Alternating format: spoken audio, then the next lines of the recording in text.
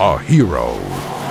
We're just in the tunnel, guys. Gone unnoticed. On our way. This is Pakistani style Egyptian Airlines. A test of courage. I'm a bold guy. Have you ever seen a more majestic sight than this? He's randomly handing out dates. A triumph of will. 37 degrees. It's like getting punched in the face with a really hot oven glove. He's your grandfather's father, Sahaba. I know what you guys are thinking. I don't know what a baby pigeon looks like. Well, calm down. I'll show you. When are we done? A triumph of will. It's a big drop. You gotta love these umbrellas. This is what you call an army of cleaners. They lived in the shadows. This is Masjid Quba, guys. This is Masjid Qiblatain. A lot of dates, guys. And I was there before you. Allah. I even challenge you. Da da da da da. It's the one and only Digo Double G. On the way to UMRAH. Very nice. It's all good.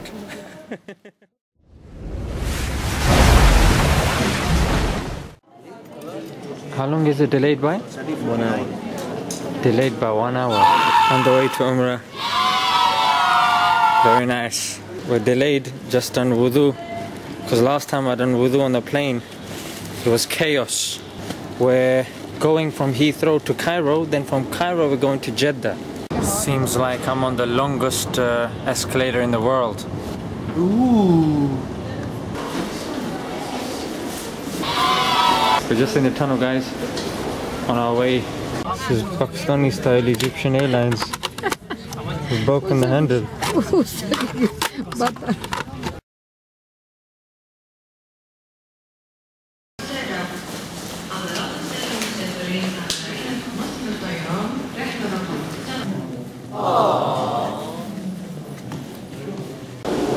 I'm in the haram now.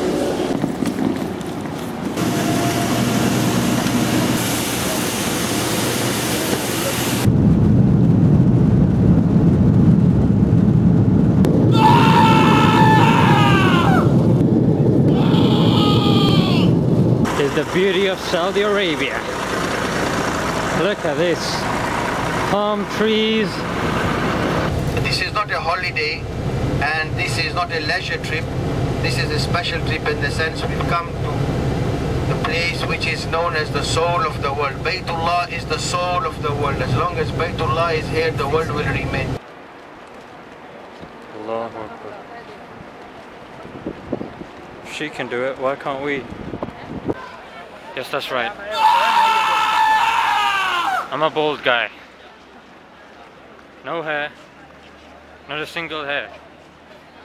It's all bold and shiny. So I'd give you a quick tour of the room. Bed. Another bed. Creepy toilet. Here's where I'm napping. Nice. Now, this may look like an ordinary cupboard, but no. Lo and behold, it's actually a fridge. Yes, with a 5-year guarantee. Here's what we got, and here's all we need. Seeing the Kaaba for the first time, I just brought a lot of emotions. Stuff like that you can't record, and I mean, I'm not in favor of recording whilst doing Tawaaf or Seerah or UMRAH. Nah, the camera stays off. And I mean, it's all about the experience. Not even a selfie. Oh, there's a Kaaba there. Just gonna put my back towards it and I take a little selfie. Nah. Then say, oh man, there's literally you're doing say, and there's so many lessons in it. Literally so many lessons. Like Hajar alayhi salam. We all know the story. Hassan Ismail alayhi salam was crying, so she went from Safa to Marwa to look for water. She couldn't find anything. Then she came back to Safa. Then she went to Marwa 7 times. So from Safa to Marwa 1, Marwa to Safa 2. So she went back and forth 7 times. Yeah, I mean, people like us, we were doing it. And after 3, 4, you start feeling it. And for her to keep going, it shows so much commitment and so much tawakkul in Allah that, you know, Allah's commanded my husband Ibrahim alayhi salam to leave me here. And she's just running from one mountain to the other. No, if He's commanded him to leave us here, surely He will provide. And 7 times, whoa, you do feel it. And Allahu Akbar, there were some times like where the green lights are, she starts running more and more. She increases her pace. Allahu Akbar, you really feel the emotion of her, how she must have been going through.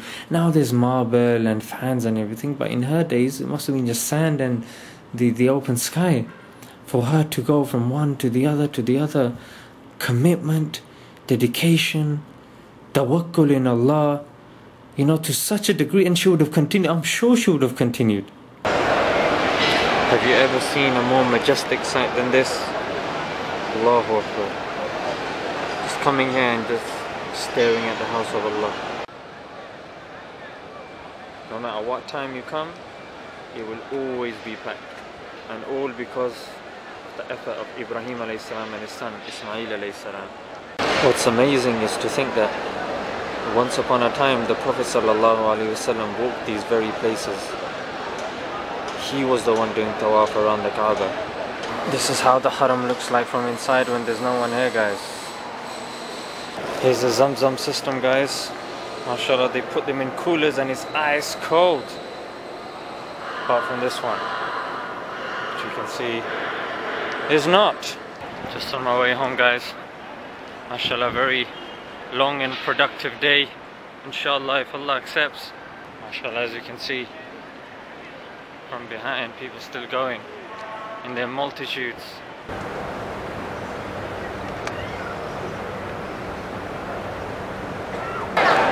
Hello, Mr. Cathy.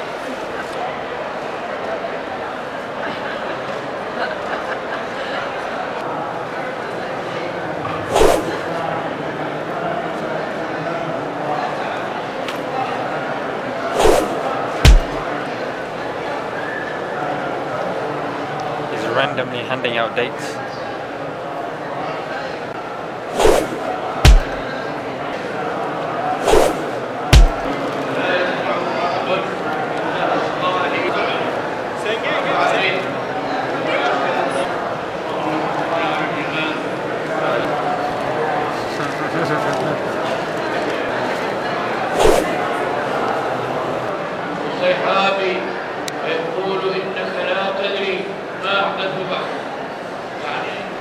It is 37 degrees. It's like getting punched in the face with a really hot oven glove repeatedly. He's your grandfather's father, Sahaba. ايوه ما شاء الله. You have سند موجود. ايوه الله أكبر. موجود. Which you know which Sahabi? ايوه شوف هذا غزوة الأحزاب، غزوة الأحزاب مشركين يهود كله، هذا صحابة كرام، هذا مشركين يهود، هذا حفر هنا سوي كذا خندق الله أكبر. ها هذا واحد هنا مشركين اسمه نعيم بن مسعود الغطفاني. نعيم بن مسعود هو كان مشرك، بعدين جاء عند الرسول قال أنا أسلمت أشهد أن لا إله. ها قال له ارجع return to your كفار and make بينهم كذا ايش سووا شركات. No, this no good. I said this no good.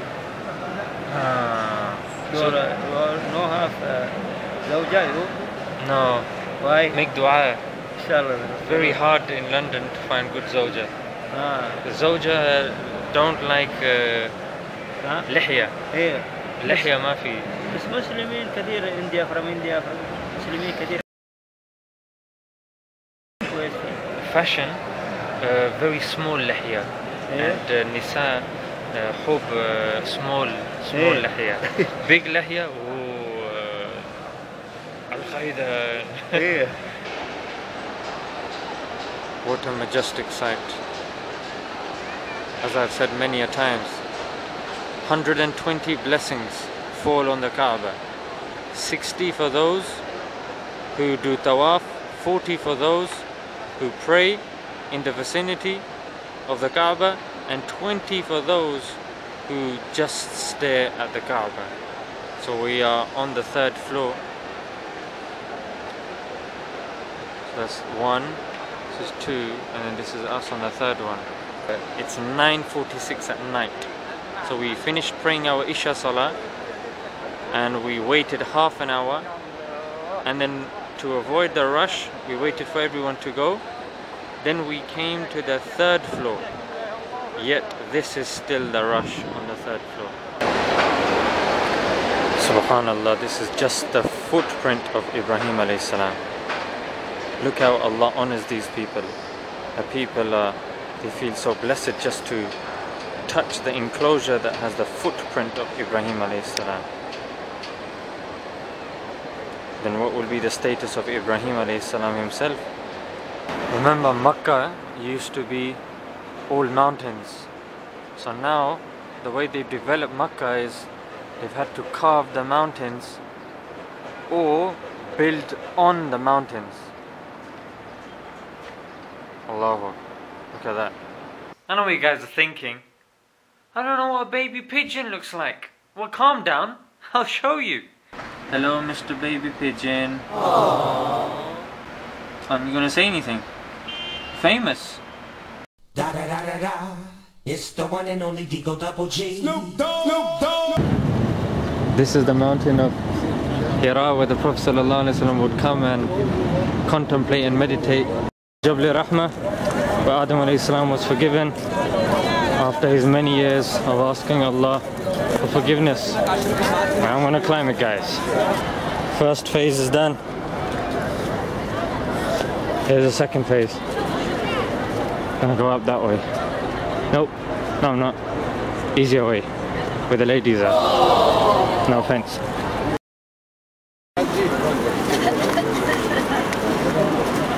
We're not done yet.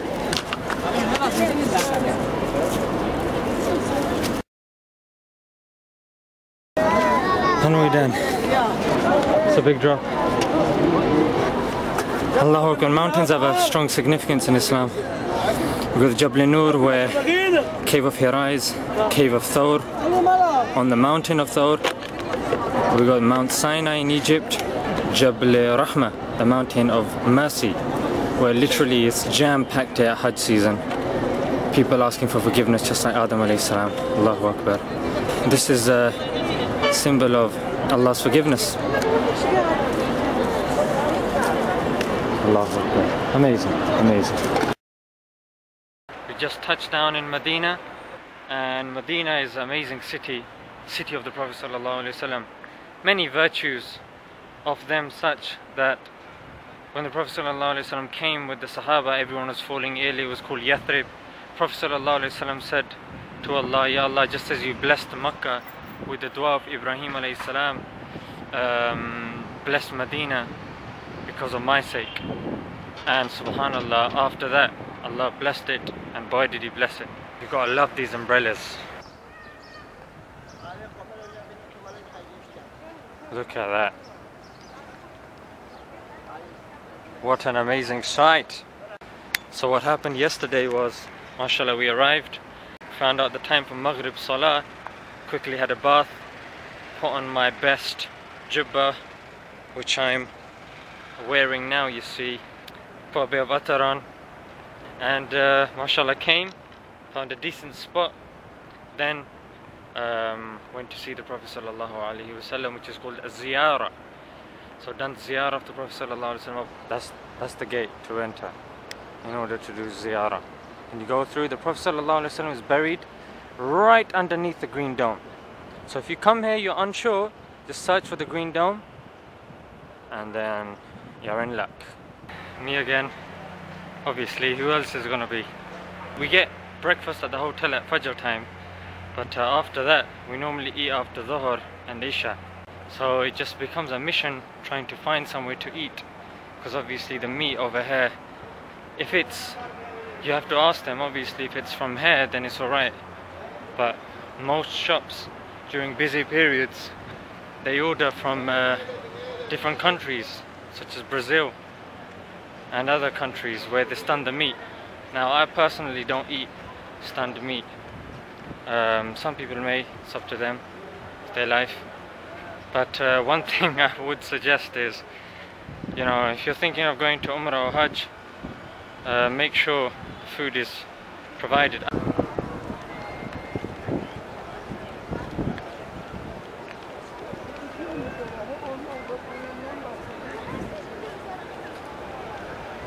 MashaAllah, the guys doing khidmah of the Medina Masjid. This is what Masjid Nabawi looks like at Tahajjud time. Let's give you guys a close look here. We've heard the saying, the early bird catches the worm. But now mate, the early bird catches the hasanat, the Tahajjud hasanat.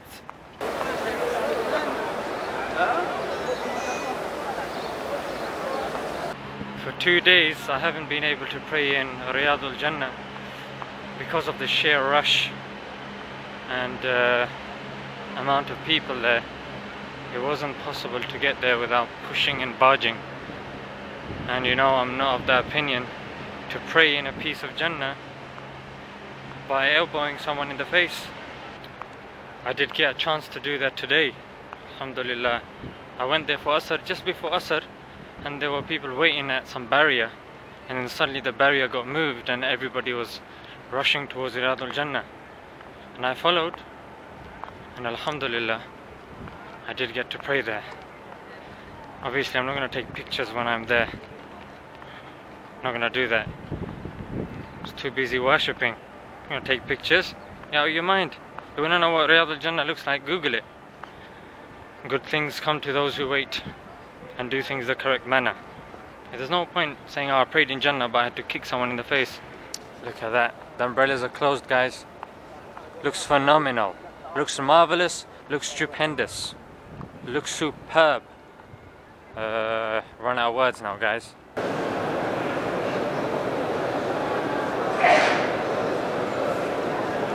You know, when you spend time in Makkah, it's a bit easier because you can do Tawaaf, you can sit around the Kaaba, you can pray Salah.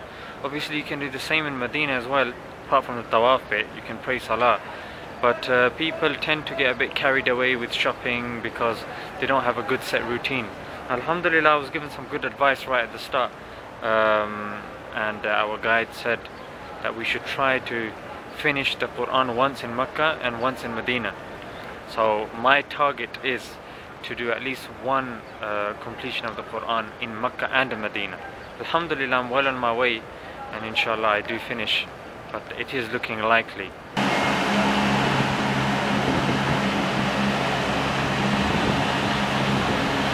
This is what you call an army of cleaners.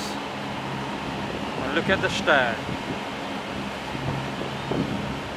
Da da da da da.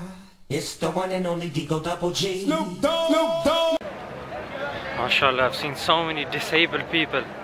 I'm just coming back from seeing an elderly gentleman who's just performed UMRAH and he's got no legs.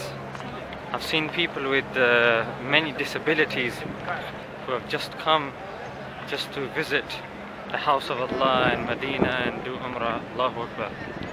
When you look at these people, Allahu Akbar, it makes you question, if they can do it, why can't we? Jannatul Baqi. This is most probably the most blessed graveyard in the world. You can't tell the difference between one buried person and another. This is a place where the Prophet ﷺ said will be the first to rise on the Day of Judgment after himself. And you can't tell the difference. All the gravestones look identical. You can live like a king or a pauper, but when you die you're all the same. Doesn't matter when you're dead. All that matters is your deeds. This is Masjid Quba, guys. If you pray in Masjid Quba, you get the reward of one Umrah. And subhanAllah, look at the honor that Allah has given to this masjid, that people come from all over just to pray in this masjid. Look how many coaches are here, bro.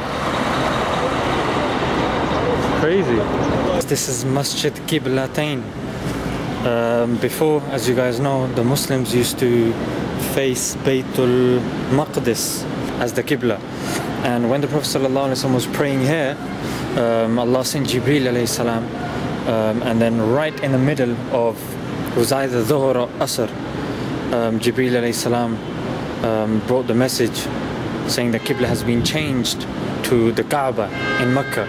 So right in the middle of Salah, the Prophet ﷺ came backwards and changed direction of Salah. So this is where that took place, Masjid Qiblatain. There you guys go. Very nice. Originally the Qibla used to be in this direction, over here. But now it's over there. And it's an amazing feeling when you're inside. Absolutely phenomenal. You can't really describe this feeling knowing the Prophet ﷺ and the Sahaba were once here and praying in this very same spot that we are now praying. You know, 1400 years ago. Ajib. People doing some shopping. Some sandals here. If you want to buy some sandals. I don't know why you would come to Masjid Qiblatain to buy some sandals, but some people just do. A lot of dates, guys. A lot of dates. This is where the Prophet ﷺ told the archers to stay in the Battle of Uhud. But then when the Muslims seemed to be winning, some of the archers came down, and then the argument was that some people said the command of the Prophet ﷺ is only valid until the Muslims won, but some said the Prophet ﷺ said no, we have to stay there no matter what.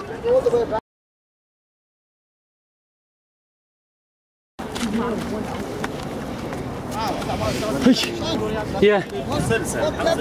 I thought you abandoned us. You must be joking. I'm a fighter. You went Khalid bin Walid style from the side. Back down and I'll fight you. I'll get up and fight you. Uncle, how did you do it? I'm good, man. And I was there before you. I even challenged you. Da da da da da. It's the one and only Digo Double G. Snoop Dogg. Snoop Dogg. Well, no, Open challenge, bro.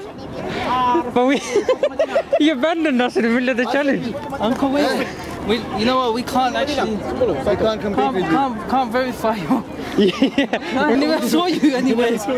How did you really get up here? I'll show you how you come down. Come here. No, you didn't. I guess they beat us. Probably Uncle's got some some steps. some convertible steps.